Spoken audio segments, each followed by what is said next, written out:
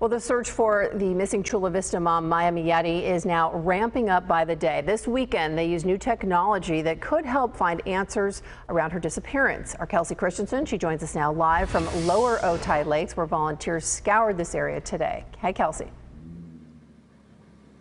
Hey, Misha. Yeah, I'm told that 150 volunteers showed up today, which is more than we've seen in weeks, and they're leaving no stone unturned.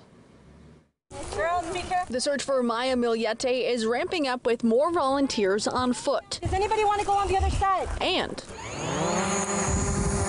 by air and water. So they've been scanning the lake since 6 in the morning today. Liliana Burke organized Sunday search at the Otay Lakes County Park. The search is one of many since May, also known as Maya Millete, disappeared from her Chula Vista home without a trace more than 2 months ago. But as Maya's story spreads, more volunteers are stepping up,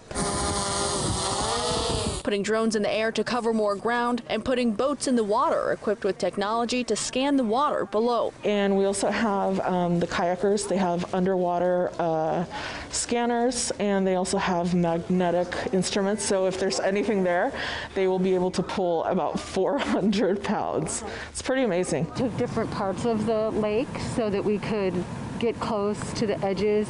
They had asked us to do the perimeter. This female paddle group, mostly made up of Chula Vista moms, took to the water to help. We're all mostly residents of Chula Vista, so it's really close to home to have that happen, and so we just want to help however we can.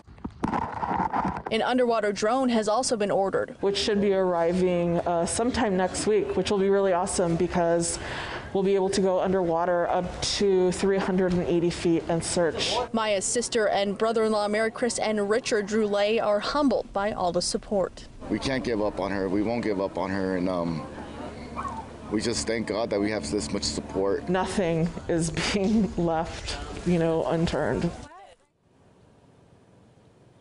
That's right. And of course, if you know anything about Maya's disappearance, please contact the Chula Vista Police Department. Misha will send it back to you.